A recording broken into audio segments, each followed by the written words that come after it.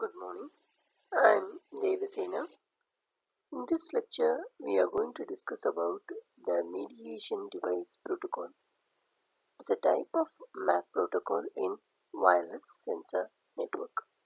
This topic is present in the subject ad hoc and wireless sensor networks. Here is a representation of a mediation analogy. We are having party A and party B. In between these two parties, a mediator is present.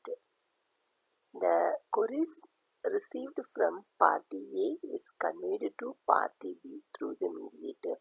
Similarly, the queries received from party B is conveyed to party A through the mediator.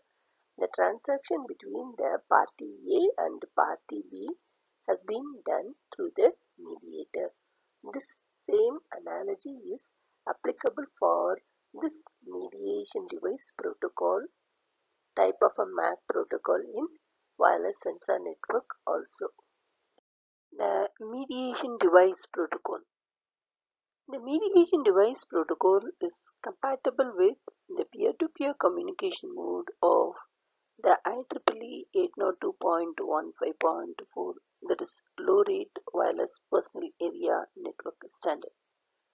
It allows each node in a wireless sensor network to go into sleep mode periodically and to wake up only for short times to receive packets from neighbor nodes. There is no global time reference. Each node has its own sleeping schedule and does not take care of its neighbors' sleep schedules.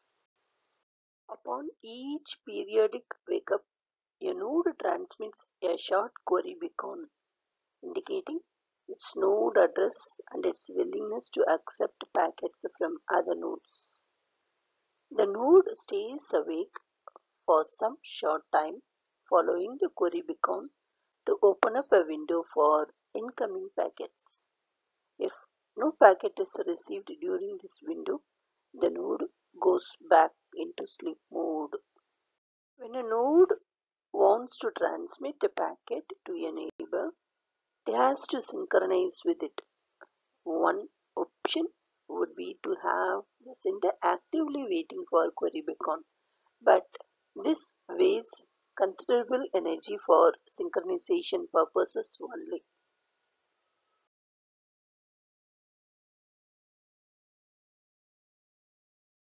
Here is a representation of a mediation device protocol. In this, we are having two nodes.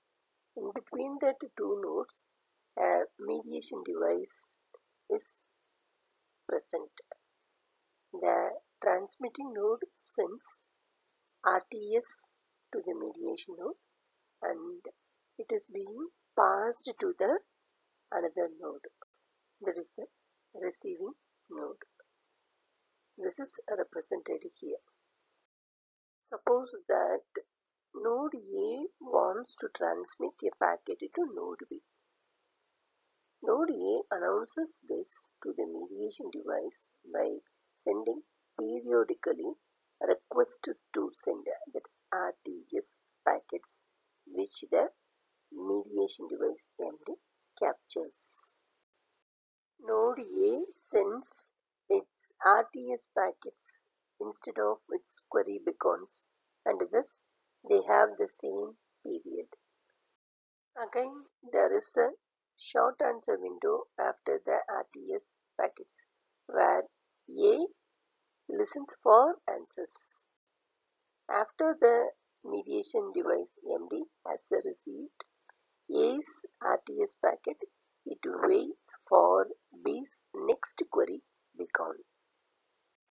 The mediation device MD answers this with the query response packet indicating node A's address and a timing offset, which lets node B know when to send the answering clear to send, that is CTS, to node A, such that the CTS packet hits the short answer window after node A's next RTS packet. Therefore, node B has learned node A's period. After node A has received the CTS packet, it can send its data packet and wait for node B's immediate acknowledgement. After the transaction has finished, node A restores its periodic wake-up cycle and starts to emit query beacons again. Node B also restores its own periodic cycle and thus decouples from node A's period. Mediation device protocol advantages. First is, it does not require any time synchronization between the nodes. Only the mediation device has to learn the periods of the nodes. The second one is, the protocol is asymmetric in the sense that most of the energy burden is shifted to the mediation device, which so far is assumed to be power unconstrained. The other nodes can be in the sleep state most of the time and have to spend energy only for the periodic beacons. Even when a transmitter wants to synchronize with the receiver, it does not have to wait actively for the query beacon, but can go back to sleep and wait for the mediation device to do the synchronization work. In this way, very low duty cycles can be supported. Mediation device protocol drawbacks.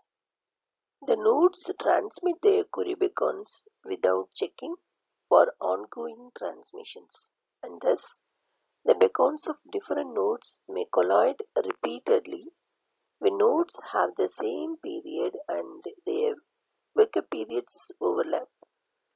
If the wake-up periods are properly randomized and the node density is sufficiently low, this collision probability can be low too. However, in case of higher node densities or unwanted synchronization between the nodes, the number of collisions can be significant. A possible solution to this is the following. When the mediation device MD registers collision, it might start to emit a dedicated reschedule control frame. All colliding nodes can hear this frame as long as the MD repeats it often enough. Reception of this frame causes each node to randomly pick a new period from a certain level indicated in the reschedule frame. If the MD continues to perceive collisions, it can enlarge the interval accordingly. However, under these assumptions, it cannot be expected that a temporary MD knows all its neighbors' periods and wake-up times. If it is assumed that all nodes have the same period, then it suffices for the temporary MD to hear an RTS from the transmitter node A and a query beacon from receiving node B in order to compute their time offsets and to instruct node B accordingly in the MD's query response. A problem with this approach is that nodes A and B may have two or more MD devices in their vicinity, causing a collision of several query responses. By properly randomizing the times where nodes decide to serve as MD, the probability of this can be kept low. Thank you very much for listening this lecture. For further updates, kindly subscribe this channel. If you like this video, kindly share this video to your friends. Thank you.